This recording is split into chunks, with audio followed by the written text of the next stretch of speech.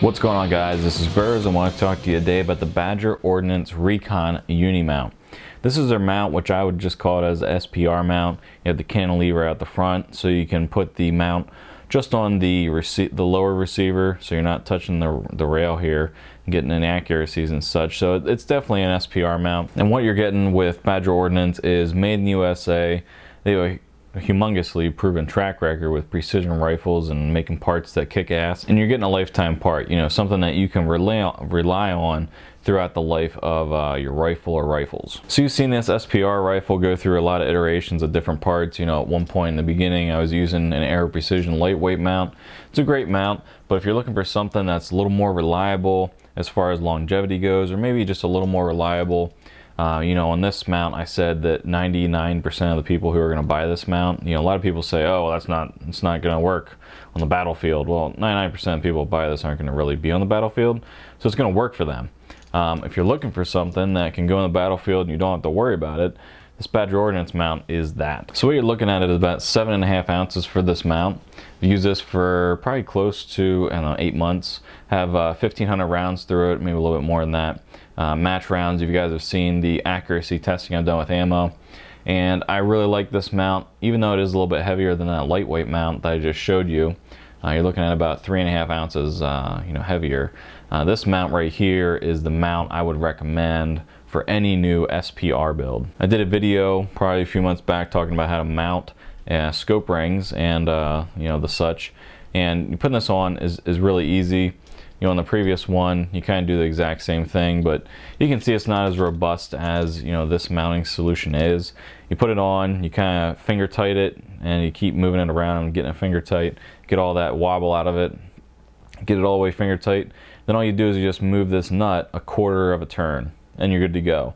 There's a pound-foot equivalent, which might be, I think, 65. I'm not sure what it is off the top of my head, but Badger Ordnance has that in the instructions. But you can also just move it 1/4 turn after you get it nice and snug, finger tight, and it's going to stay on there.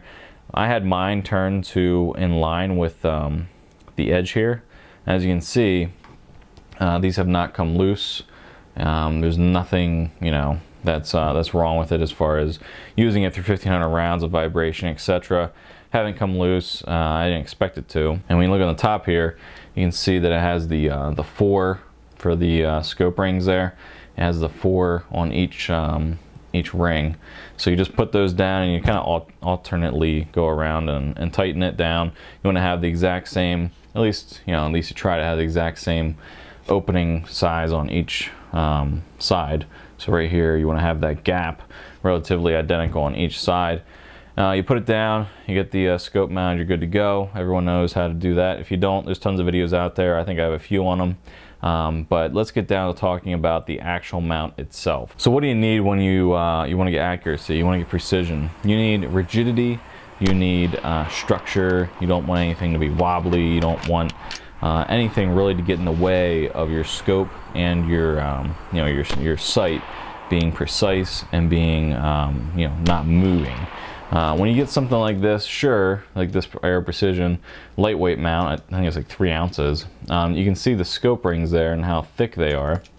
If you compare that to the Badger, as you can see here on the Badger, and I've taken video in the past of these scope rings, you can see that it's much thicker. So you're going to get a mount that is rigidity-wise going to be, you know, more consistent. And that's what you want in a precision rifle. You want consistency. So you're getting a thicker material. This is made out of 6061 aluminum, and it's machined down to where they want. You know what Badger's done here is, even though they have taken some weight out of this, you can see some cuts inside there to take some weight out.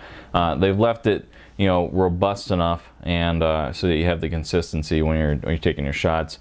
You don't have to worry about anything, you know, moving around, or if you drop this accidentally, you don't have to worry about the mount bending or anything.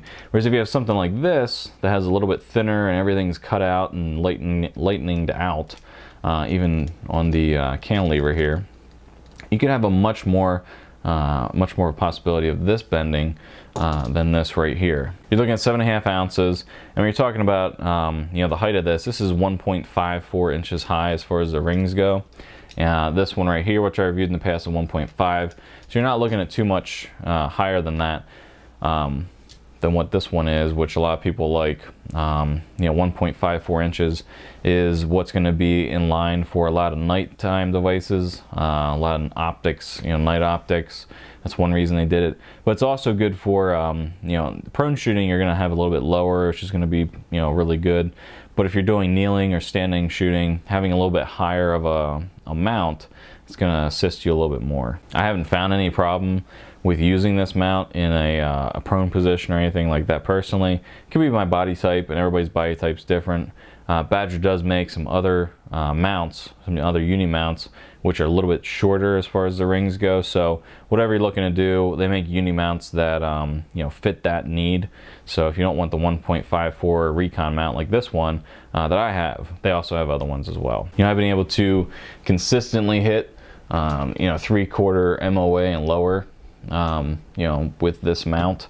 I feel as though this mount gives me better accuracy than what this does, just given the fact that it's a much more stable platform to put my scope on than what this Aero Precision is. You know, inherently you can see here this isn't a QD mount, it's not a quick detach type of mount. If you have a setup of an SPR like I do and you have the side RMR, it's not that big a deal to have a QD mount.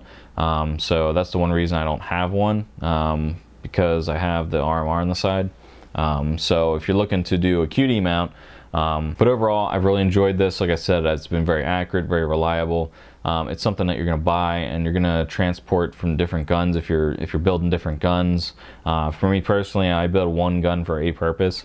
I don't have a zillion guns. This is my SPR Precision AR, and you know, that's what I'm going to have on it, which is this Badger Ordnance. So I'm going to rock this for a while. I really enjoy it. I really see no need to put any other different mount on. I've tried the really ultra lightweight mounts. I tried this one, which is kind of moderate. It's kind of in the middle. There's obviously heavier mounts out there, and you know, I've really come to love this one, and it's the one I'm going to run for a while. You know, as you can see, this has the cantilever design, which I alluded to earlier, and what that does is when you're setting up a SPR or pretty much any kind of you know, precision rifle, you don't want to have your mount on the rail. The rail will move slightly. You could get a slight you know, movement on that, which would throw off your scope. So what you want to do with scopes on an SPR, DMR, those kind of builds, is you want to have that on your lower receiver. Your lower receiver is you know, stable, it's not going to move, whereas your rail could possibly move. So what the cantilever design does is, you know, it only comes out to here, and it cantilevers out the front.